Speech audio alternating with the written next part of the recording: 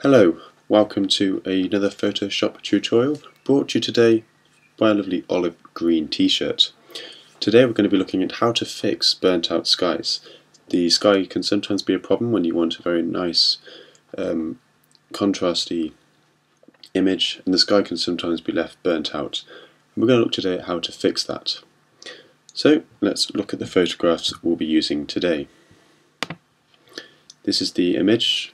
This is it in colour. I shot this photograph in RAW because that's how I always shoot my photos. I had it set to black and white on the camera, but this is the RAW image captured in colour.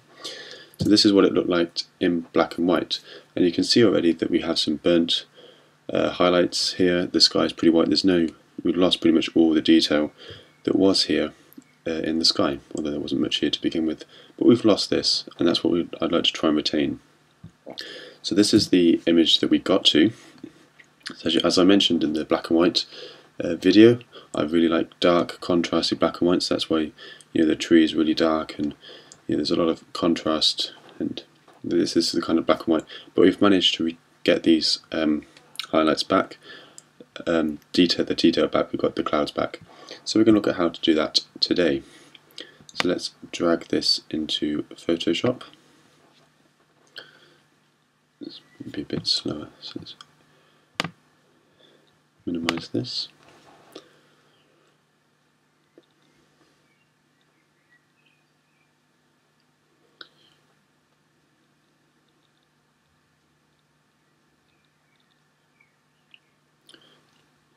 This was taken the other day in Berkswell, in a field, obviously.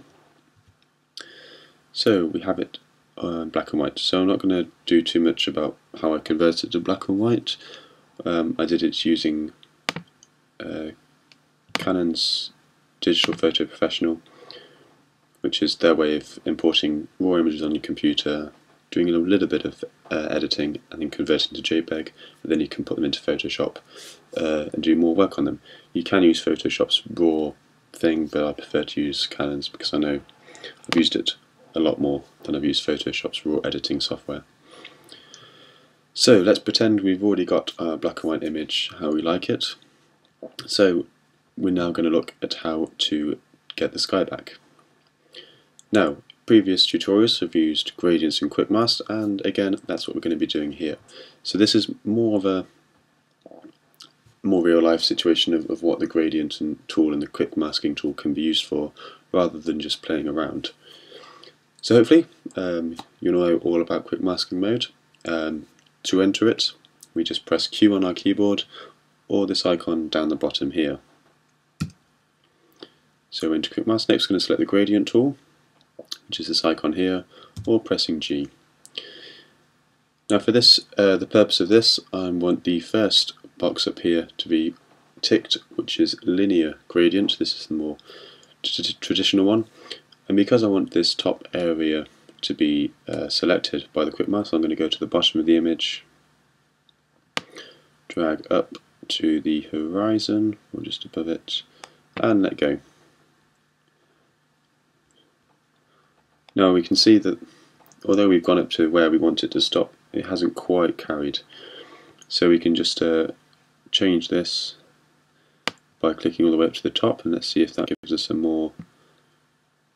So yeah, that gives us more idea. So it will affect mostly up here, and then it will start to fade out slightly, and that's what we really want ideally, because obviously we don't want what the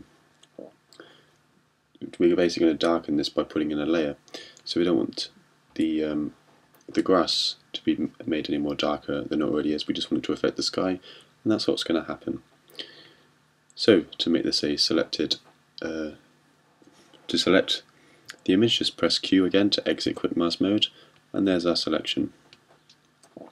It could be a bit neater, but for the purpose of the demonstration, that's fine. Now I'm just going to move over to my Move tool, which is V, and then just because I prefer it. And now we're going to add our colour fill. So we're going to go to Solid Colour, which is black. And you can see we've got this nice black here. Let's move this out of the way. So we can see that it hasn't affected the bottom of the frame, it's only affecting and it's slowly gradiating down to nothing at the top of the frame here. So that is fine for the purposes of a demonstration. And now obviously that looks stupid.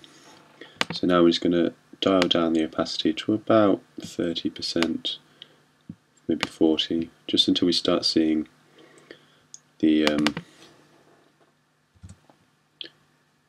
clouds come back in. So you can see that's obviously without the gradient, the colour fill, and that's with. So you know, it's kind of just darkened the sky and it's made the image look a bit more moody. So that obviously, you know, there's not a perfect example. I wouldn't use that as a final thing. I'd go back and do a bit more, but that's the general idea. You know, obviously there's a lot more freedom you can use and you can be more creative and you can decide more. You can determine the gradient more where you want it to affect, so you can fine-tune that. But that are the steps you need, and that's how to darken your skies. And obviously you can do the same if you want to darken the foreground, just do the gradient in the opposite direction. So that is the tutorial over. A very quick one today, a very easy one, and I hope you find this useful now that we're kind of getting into summer and the skies are a lot brighter. So thank you for watching, and I'll see you next time.